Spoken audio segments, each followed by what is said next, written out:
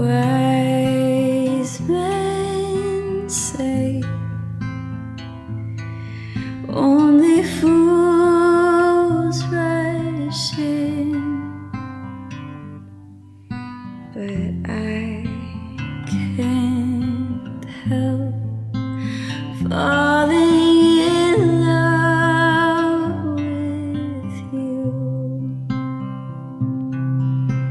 Shall I stay? Would it be a sin if I can't help falling in love with you? Dear God, thank you so much for bringing us here on this day. Thank you for bringing Sarah and Cody together, Lord, glorifying you and putting you first in their marriage. God, I pray that as we walk through this day, Lord, that we just focus in on you first. God, we love you and we praise you and we thank you. In Jesus' name. Amen. Amen. Great job, Katie. Do it. Take my hand, take my whole life too.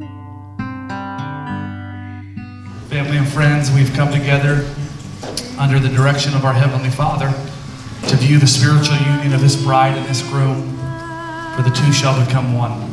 Cody, will you receive this woman to be your soulmate, wife, and lifetime friend? Will you honor her with a life of faithful service, with all that you are and all that you possess, ministering to her through love, honor, faith, tenderness, to hold her in the highest regard as the one that God has ordained you to be, that one that will, with her life, complement yours?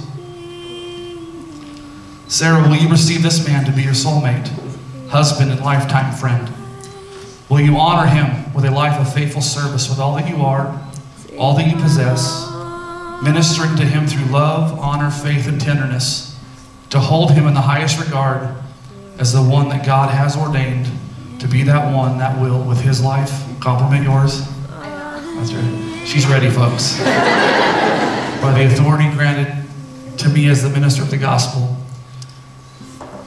I am honored to announce that Cody and Sarah are now husband and wife.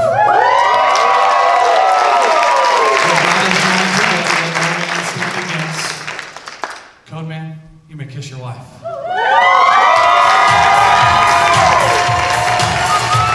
Mr. and Mrs. Cody Bishop.